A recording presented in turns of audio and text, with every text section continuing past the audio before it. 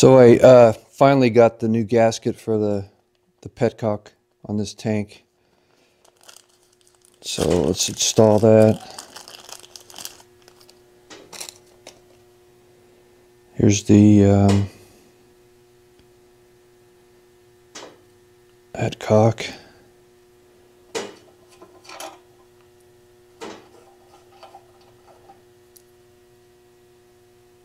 And this goes on like this.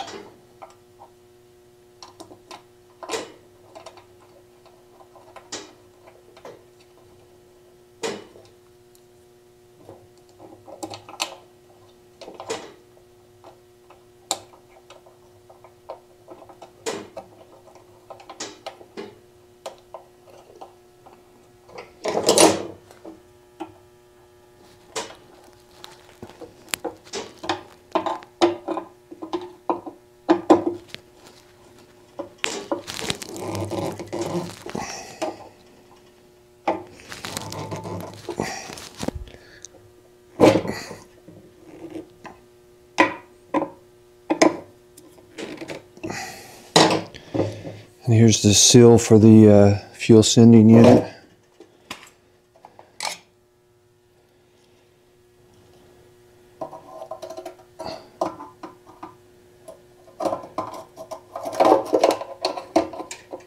Oh shoot.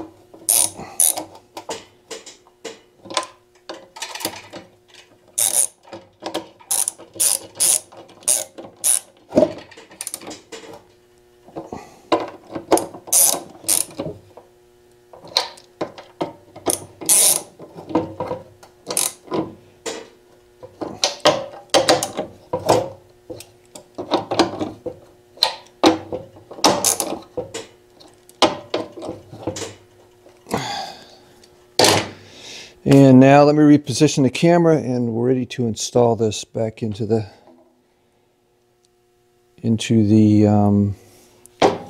bike. But before I do that,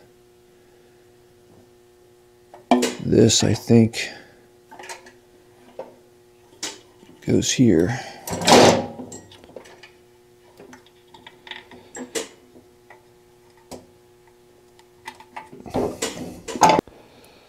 So the tank just slides in from the back, which you already know if you watched the earlier video. But it's got to be positioned right. There's these round rubber things that the tank fits into to support it.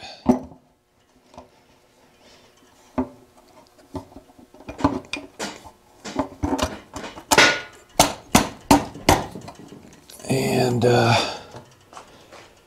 there's supports right here, and then there's another one on the other side that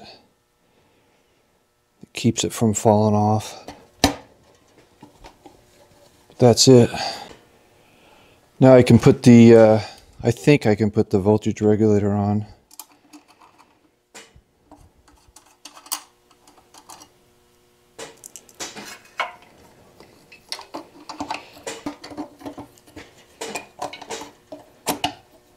There it goes. Oh shoot. I lost one of these washers.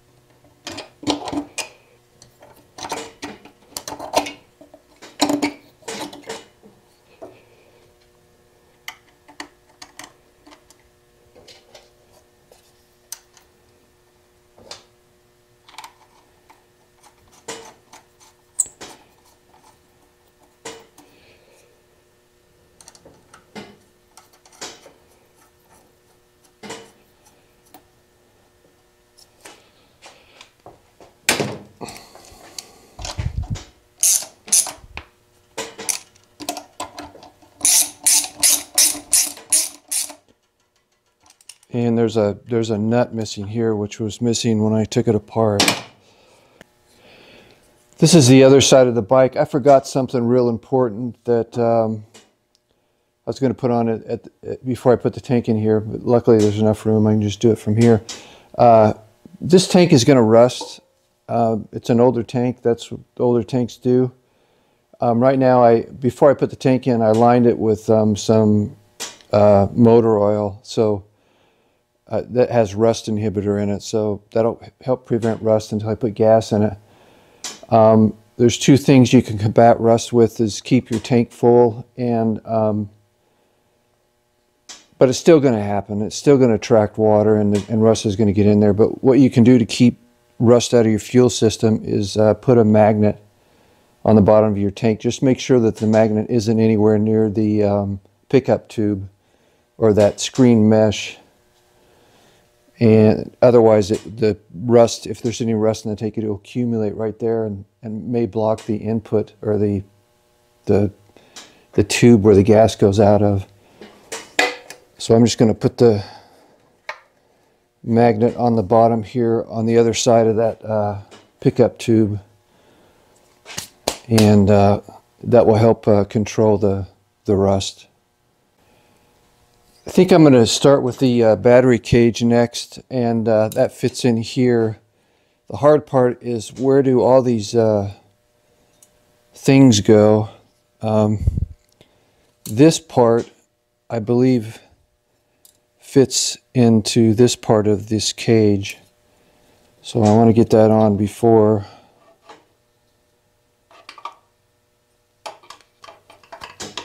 Like that. And then this thing goes in here.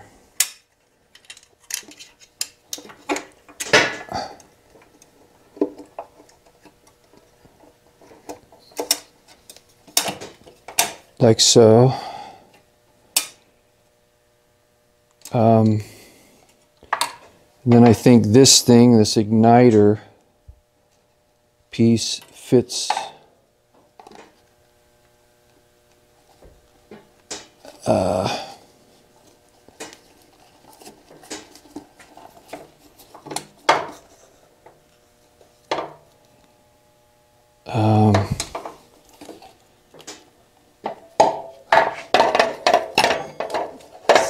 thought it fit up.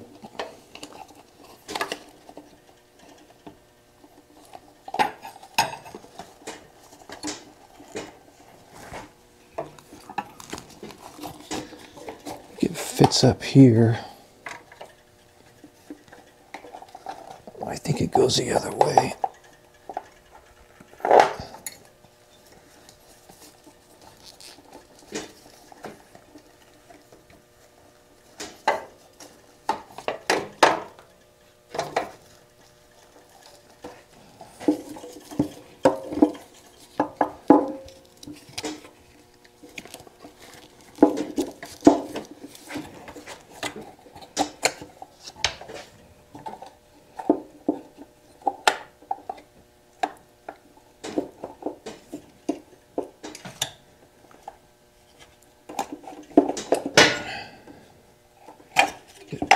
I got it backwards.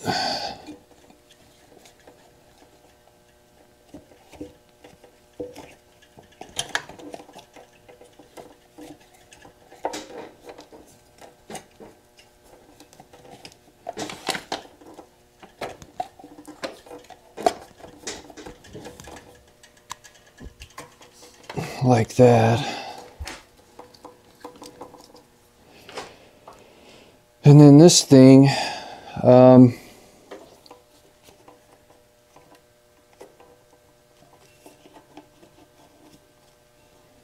fits right underneath that that last thing I just installed, that igniter. It fits right underneath it. There's a rubber piece that stayed held into the gas tank when I took it off, and it slides into that piece. Oh, and this is the stop taillight box or circuitry.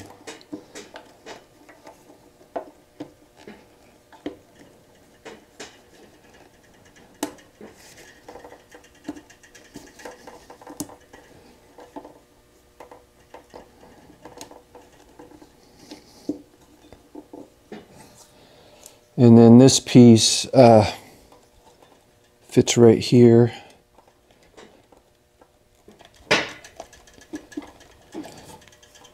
This piece fits on top.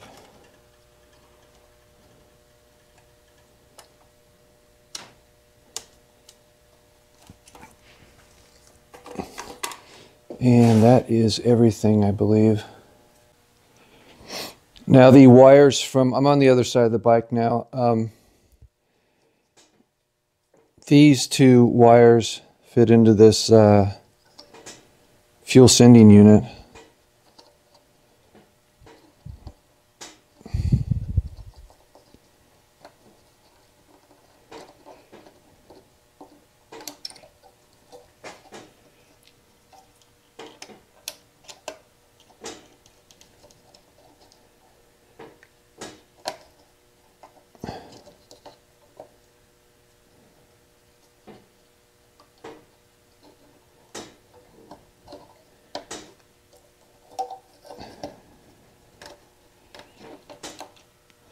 And the wires from the voltage regulator goes in here, and along with these two. And this one, these two go together.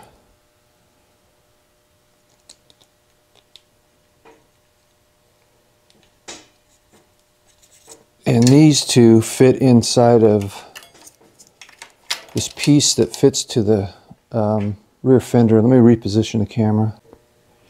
This big like plastic bridge thing fits into the back of the fender, and those two pieces I showed you earlier, which is here and here, fit inside this connector and this connector, which fit inside of this plastic piece.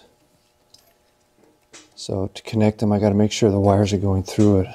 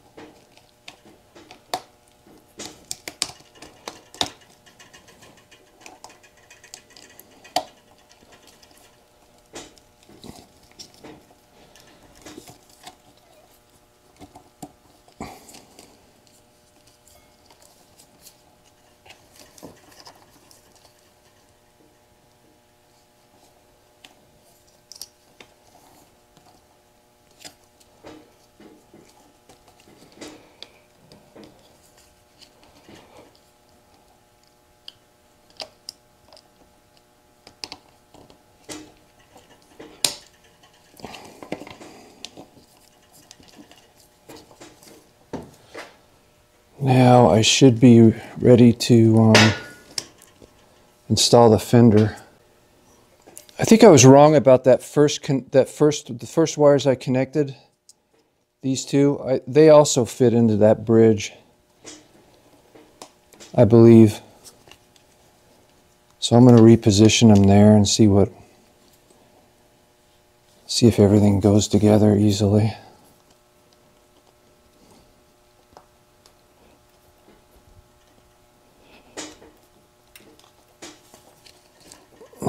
Now it should be ready.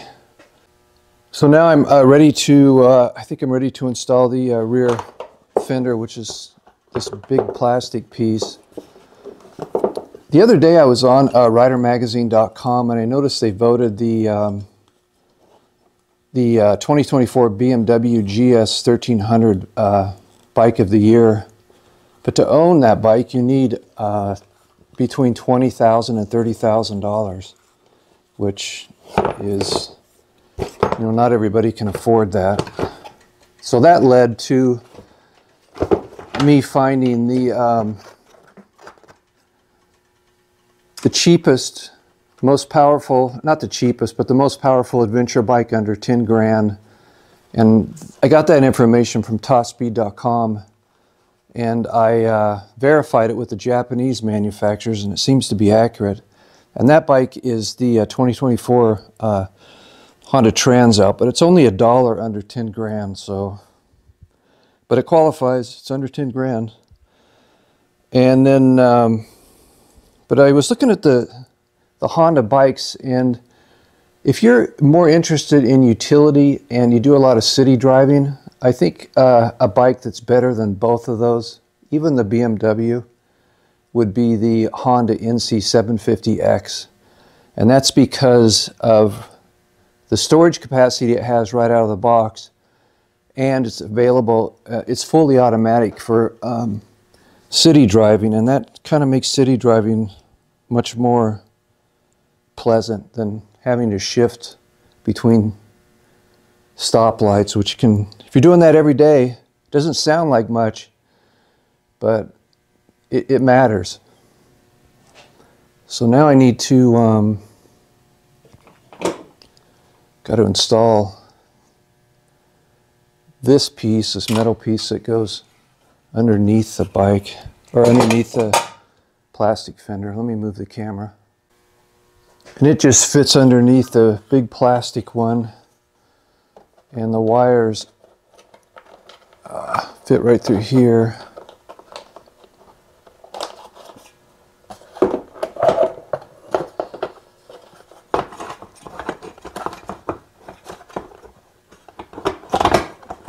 That fits there.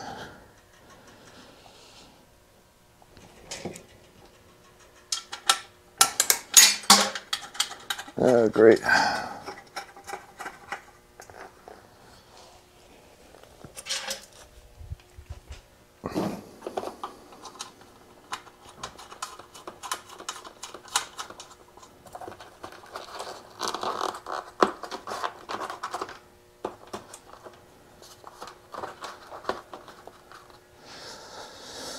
And then, I don't know if you can see in the two big bolts go on the side here.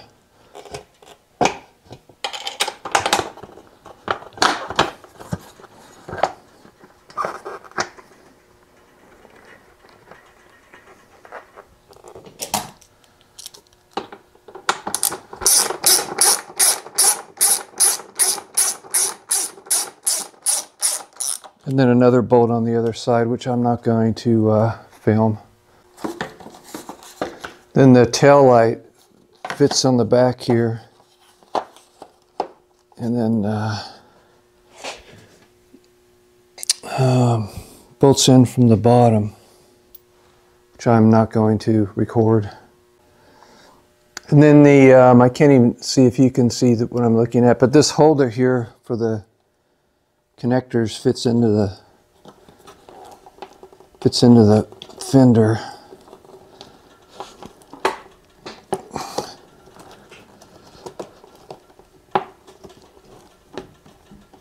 I need to move this light. Just snaps into place.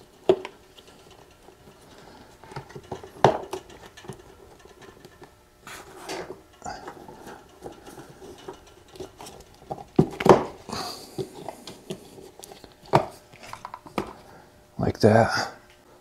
Now this piece with the passenger peg, foot peg, fits here.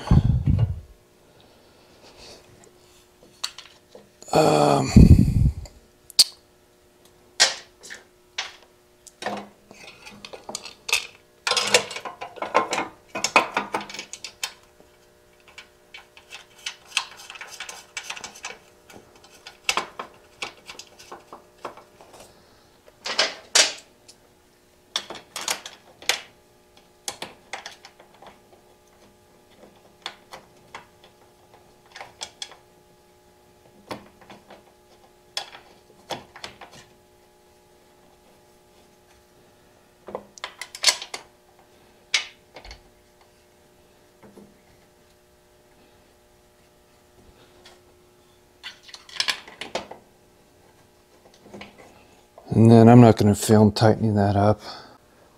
I got this hose back on the auxiliary tank. There was a bolt that fits down here, little 10mm bolt, put that back on. I'm not going to install the rear wheel because This video is getting too long, and I'm not going to reinstall the gas tank, the main gas tank, because I have a feeling that these carburetors are going to have to come out and clean those. Got this one bolt reinstalled back in the cage. This is ready for a new battery, which I have. I still need to reinstall the fuel line, put new fuel filters on it. Got a new fuel filter over here too, and one for the line.